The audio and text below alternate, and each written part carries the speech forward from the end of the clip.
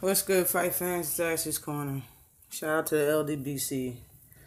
And a special shout out to everybody that was in the building for that live podcast on the Smoke City Mobcast yesterday. Jeez, that shit was fire.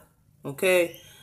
My ass was at work and I didn't want to get back to work. I didn't even want to leave the podcast. That shit was fire. Fanon showed up and showed out.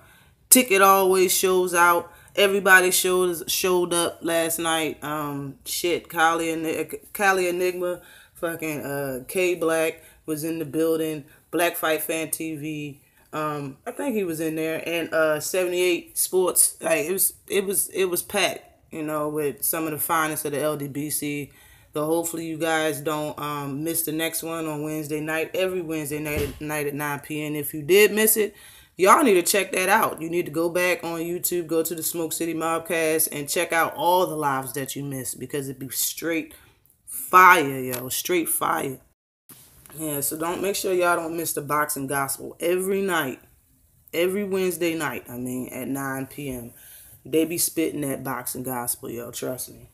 But I tried to go live just now. Twice. I tried it twice.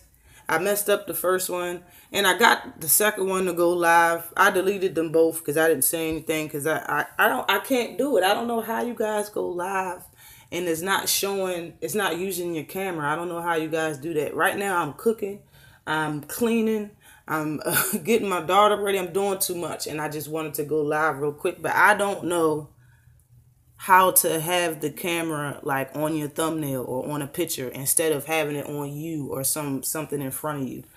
That's what I need to know, how to do that.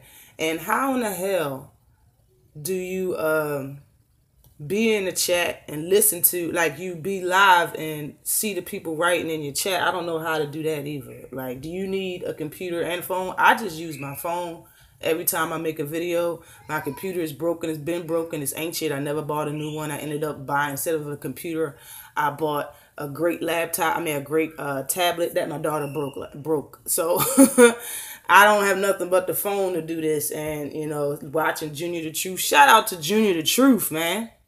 He always in the building for the Smoke City Mobcast. He always in the building. But he be driving, and it just seems like he be on his phone while he's looking at, while he's looking at the people, comment back to him, and he be interacting with his subs and shit. I don't know how to do it. I know people been asking me to go live for the longest. That's been my problem. That's my problem. I don't know how to do that, and I do not know how to give you guys wrenches if I just have a phone. Like, how am I supposed to do that? But that's my problem. After I fix those problems, I definitely will be starting to go live. Most definitely. But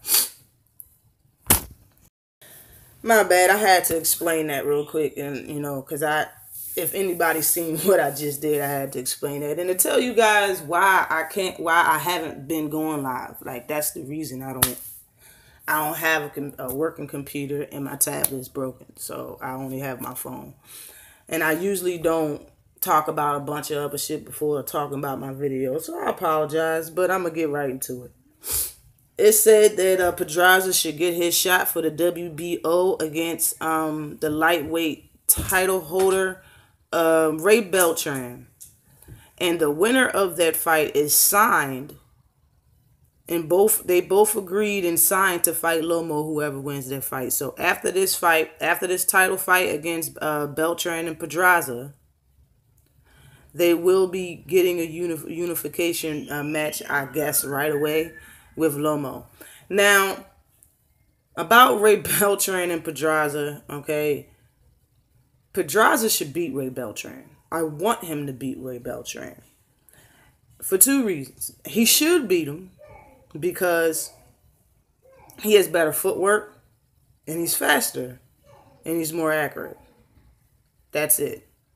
Beltran has the power on his side when it comes to both of these fighters, Pedraza and Loma. But the second thing is, Pedraza would be a better fight for Loma.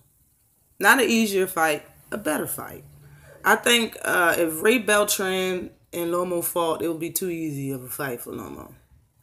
Like, it's just, it goes back to that principle. If you station there and you got somebody that got them wheels on their feet, you know, they got great footwork, and you just stand there, and Ray Beltran stands jive straight up. It's like a straight up stance, kind of. You know what I'm saying? He'll get ate the fuck up by Loma, and that's just why I don't want to see it. But for the same reasons, Pedraza should beat Ray Beltran, because Pedraza do have good footwork, you know, and he is faster.